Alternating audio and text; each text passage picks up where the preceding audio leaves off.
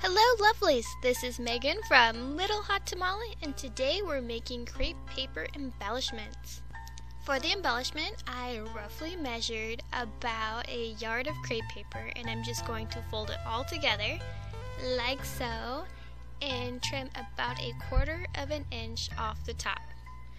And the reason I did this was because I wanted to make a smaller embellishment.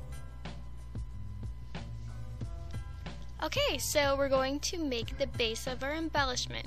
To do that, we're going to fold our crepe paper like an accordion, and we're gradually going to overlap the crepe paper where our thumb is and pivot all the way around until you make a complete circle. Once you make your circle, you're going to add just a little bit more so it overlaps. See, I'm just pointing it out, like a few more, and then snip it off, and then you're going to take the tail and roll it under so that you have one cohesive circle with everything rolled over. And then you're just going to staple it in the middle and everything is secure.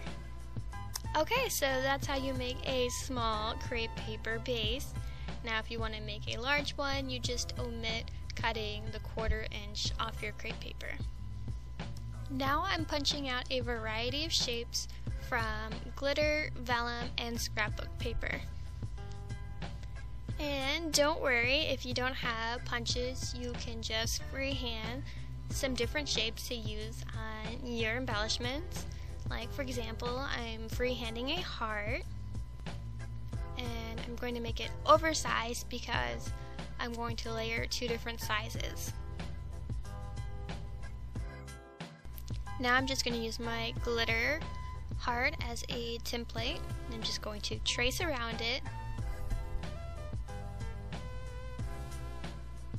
And then I'm just going to sketch a smaller heart within the larger heart. And that's going to be my cut line.